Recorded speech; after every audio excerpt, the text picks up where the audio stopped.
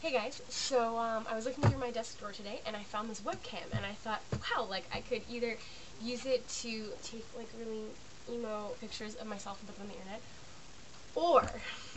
or I could be older than 14 and use it to tell you guys about my thesis research. So this is my first attempt at video blogging, sometimes called vlogging, but I think that's a really stupid word. So we're just going to pretend that doesn't have a name at all and jump right into things. So this nifty device right here is called a nebulizer. You've probably seen one. They're pretty standard medical technology. And the way it works is you screw the top off, you fill it maybe about halfway up, you put some liquid in there. It's usually a drug that you need to administer directly to the lungs, like an albuterol or something that would, treat your asthma or, chronic obstructive pulmonary disorder, something like that. Put the drug in there, you screw the top back on, and you attach an air compressor right here, and the high pressure air flows through this little tube, comes out this really, really tiny hole in there, and blows across the surface of the liquid and basically breaks some particles off. And then those aerosols are actually still kind of large to be useful for inhalation, so they get smashed up against all this nifty,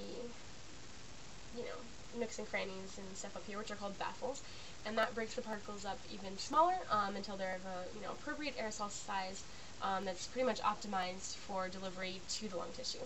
So that's what this device does, and it's a pretty standard technology, which is used usually to deliver drugs. Here's another model. It's the same concept. You put the liquid in, you put the air compressor. Again, there's a really tiny hole in there where the air comes out. Same exact thing, it's just a slightly different mechanical design. So these things exist, and they are really useful for delivering drugs directly to the lungs. But thanks to my research, no, actually thanks to lots of people who did work on this before me, it turns out that you can actually use these to administer vaccines, which is super useful, because if you know pretty much anything at all, you know that sharing hypodermic needles is not good news. And a lot of times, especially in the developing world, which is where a lot of well, specifically my thesis, but a lot of the work that I'm doing in my concentration is focused on the developing world. And a lot of times they just don't have the resources to properly use hypodermic needles. There just aren't enough of them to go around. And so a lot of times, even if a rural health worker in Africa might know, they shouldn't reuse a hypodermic needle to vaccinate multiple people, sometimes it just ends up happening anyway because they just don't have enough materials to do it safely. And so it's a choice between, risking reusing the needle or, not getting life-saving medication. And so especially in Africa, where there's a huge AIDS epidemic, that's a big, big problem. So if we could figure out how to really effectively administer vaccines with a nebulizer, that'd be awesome, because you can reuse this same device and vaccinate multiple people in a row, and there's no risk associated with that. They're also pretty cheap.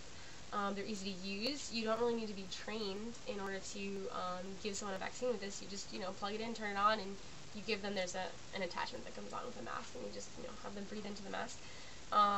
You don't need to know how to puncture someone's skin with a hypodermic needle, which is a pretty high-level skill. So if we could figure out how to do that, well, that would be pretty awesome. So that's what my research is about, basically trying to figure out what kind of parameter changes we can do, how we can manipulate this device to basically output the most effective vaccine aerosolization that we can. So lately, this has been my bedtime reading. This one is particularly fascinating, the physical and chemical properties of aerosols. I can't figure out why it's not on the New York Times bestseller list, because it's fascinating. So I basically read these all the time.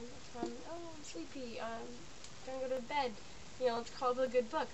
Once upon a time, there were predictive correlations for the sizes of nebulized droplets before impaction on baffles.